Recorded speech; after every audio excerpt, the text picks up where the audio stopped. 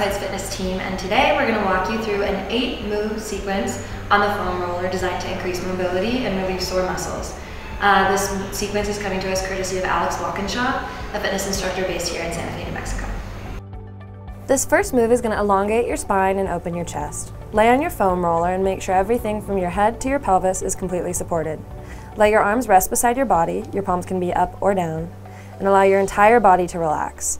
Gently rock from right to left, and then stretch your neck by slowly turning your head side to side. This next move is going to target your shoulders and upper back. Keeping your foam roller between your 3rd and 4th lowest ribs, take a deep breath and with your chest open, extend your back over the foam roller in a gentle arch. Do this movement a few times in sync with your breath. Return to the starting position and bring your elbows in. Press into your feet to lift your hips a few inches off the ground, and keeping your spine straight, roll up to the tips of your shoulder blades and back down to where you started. Do this 5 to 10 times. From here, you can lean onto one side of your body and roll 5 to 10 times with the opposite shoulder blade lifted. You can straighten out your bottom arm or keep your palm behind your head. This next move is going to relieve tightness in the IT band and the glutes. Start by sitting upright on your foam roller and then lean both of your knees to one side so that your opposite hip is lifted.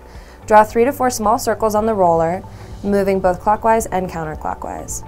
From here, roll forward and back along the side of your glutes 5 to 10 times. Straighten your bottom leg and cross your top leg over it with the top foot flat on the ground.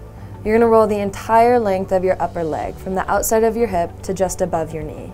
Repeat this 5 to 10 times. You can also pause at the middle of your outer leg and roll your legs side to side. This next move is going to open the hips and work out tight quads. You're going to lay the front of your hips on your roller with your feet about a foot apart and with your knees gently on the ground. You're going to press your left palm into the ground and roll into your right side, stacking your hips. From here, roll forward and back between 5 and 10 times. Repeat on the opposite side.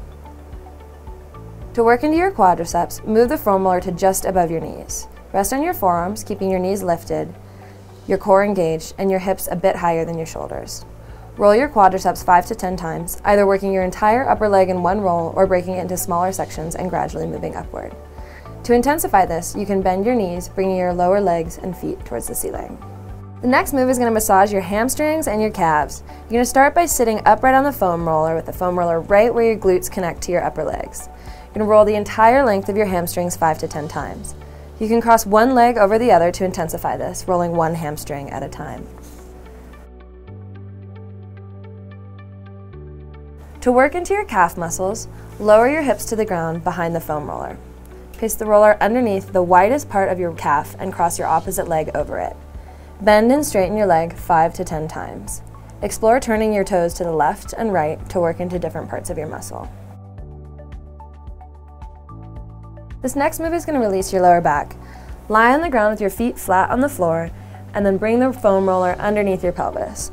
You're going to take a couple deep breaths and then pull your knees into your chest and roll them in circles clockwise and counterclockwise. From here, you're going to bend one knee and bring it into your shoulder and then extend the other leg straight in front of you. Interlace your palms on your shin below the knee and hug that knee towards the shoulder, but avoid compressing the right side of the belly and the ribs. Rotate your foot and ankle clockwise and counterclockwise a few times. Take 5 to 10 deep breaths here, then repeat on your other side. This next move is going to increase mobility in the groin and upper thighs. You're going to lay on your belly with the foam roller to your side, parallel to your torso, and bring one leg over the foam roller with your knee bent at a 90-degree angle and your calf and foot resting on the opposite side of the roller. Let your leg relax into the roller, square your upper body and hips forward, take a breath, and exhale to roll onto your side and draw the roller back to you. Repeat this 5 to 10 times before moving to the other side. The last move is going to release tension in the neck. Place your foam roller about 3 inches from the base of your skull and then nod your head up and down and side to side. Thanks for watching Moves with Outside Magazine. We'll be releasing 2 videos a month, so stay tuned, and if you have any questions or requests, leave them in the comments.